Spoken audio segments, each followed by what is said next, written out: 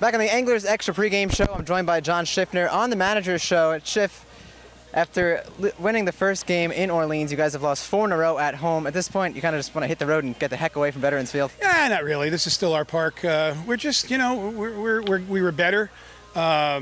We definitely played, I thought, better in the doubleheader against Wincott. We just didn't get clutch hits. Yeah, it's a funny game. It's just this, something needs to click, and hopefully it'll be here at home. That's all you can say. The kids are working hard.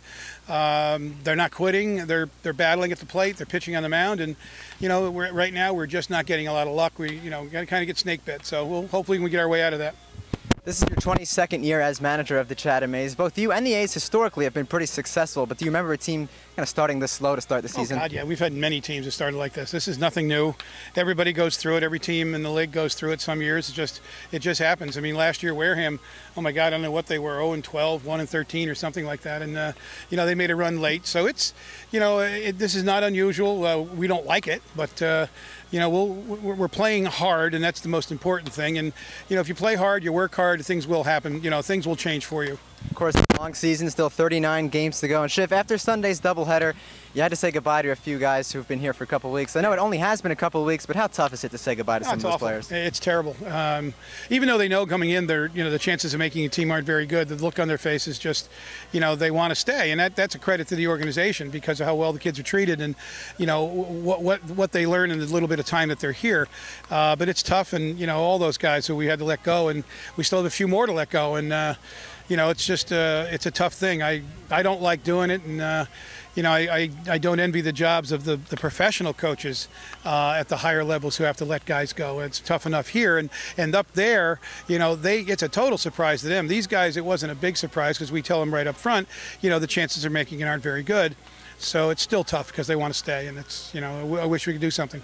Well, with those guys gone, there are a few new faces. Jake Fraley from LSU is one of them. He hops right off the plane and goes into the starting lineup. What can the fans expect to see from him? Well, he's a good, big-time player. He's out of Delaware. He played his high school coach actually played for me on the first Chatham A's team I was the assistant coach on back in 1978, Paul Nickerbrug. And we were trading stories about Paul. It was kind of funny, but Jake's a big-time player. He's got the 5 tools. He's got a real chance. He can play the outfield. He runs well, throws well. He's a very solid player. I mean, if you're a freshman in college and you're sitting in the middle of the LSU lineup, you're pretty good. So not putting pressure on Jake, but I think we should see some pretty big things out of him.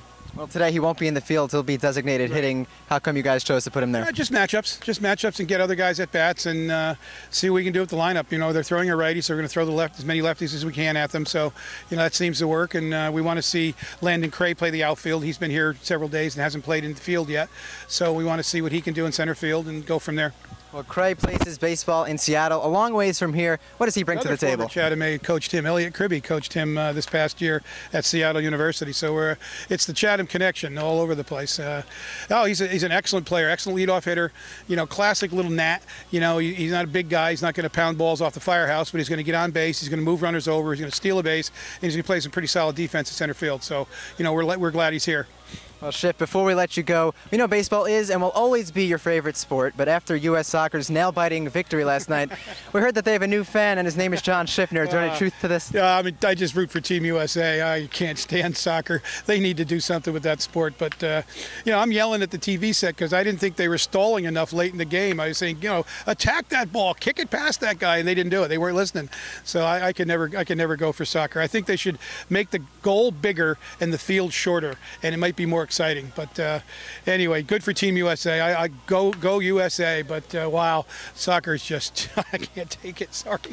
Well, we love baseball, and Schiff, we hope the Anglers break the 4-game skid tonight. Good luck. Here, a soccer player saying the same thing about baseball, so it's an even match right there. But thank you, Johnny. That's manager John Schiffner. Now we'll send it back to the booth with Dom Catronio.